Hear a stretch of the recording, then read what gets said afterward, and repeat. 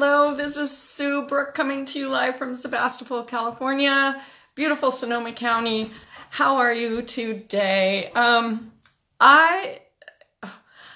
Okay, so I'm a little speechless because I just met with John David. He owns Can-Do, K-A-N-D-U, Bodyworks. You can go to candobodyworks.com. I just had a great kind of a marketing business strategy session with him. He has an amazing detox suites with all kinds of cool, holistic, alternative types of healthcare, all kinds of really cool stuff. He has a lot of different practitioners in this beautiful space in Bennett Valley, up here in Sonoma, like in Santa Rosa.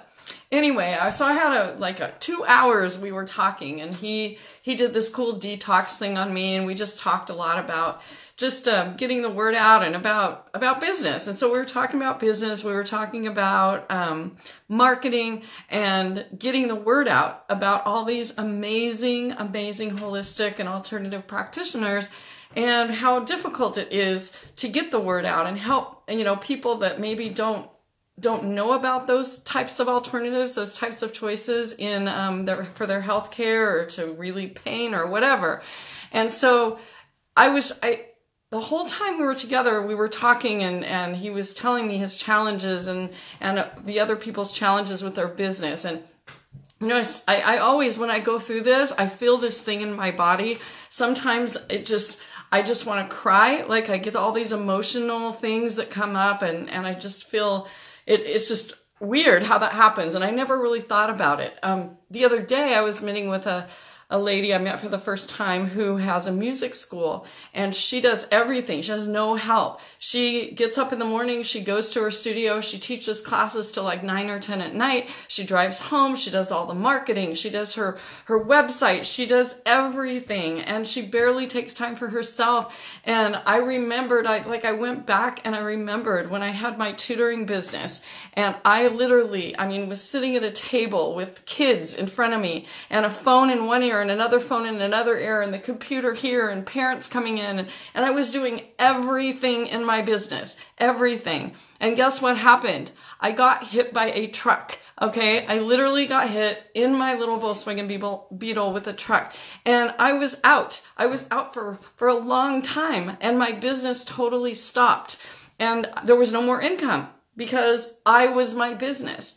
And when I talk to other business owners who are doing the same thing, like the lady with the music school, literally for the next day or two, there was this weird thing in my body. I wanted to cry at just thinking about it. And I couldn't understand why I was feeling this emotion, like this intense emotion, surrounding that. And I didn't even really know it was from that. And I started feeling that today, and he started talking about empaths. And I'm like, you know what? This is so bizarre, because that's been coming to me recently. I've been seeing things about empaths. I didn't know what it was, honestly.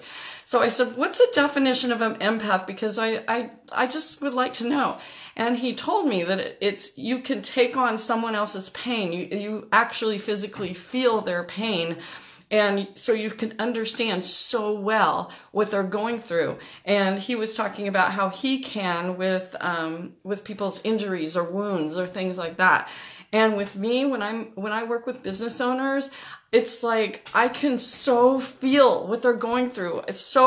I take it so personally that I feel it for a long time after we even done with our meeting. So I guess I'm an empath. I don't know. I would love to know if you are, if you understand that whole term, or if you have it, or what it is, or your thoughts around it, or whatever. But this is new to me. And for those of you who probably think I'm actually crazy, but it finally makes me understand, if this is true, that I'm a true empath, that now I understand why it affects me so incredibly deeply when I talk to business owners about their business. Mostly because I just thought it was because I totally have been there more than once. So anyway, I would love to talk to you about your business. I would love to see how I can help you. And I would like to know more about this whole empath thing. So, hey, Victoria, good to see you. I want to talk to you. I'm actually free now for the rest of the day. If any of you guys want to chat with me this afternoon, I'm here. Or you want to set up a Zoom meeting where I can I would love to talk to you about your business. It's just in my heart and my soul. So anyway, I love you guys. Thanks for joining me today. I just had to come on and do a quick live and say that I think that's what I am. So are you? I want to know. Tell me about it. Okay, talk to you guys later. Bye-bye.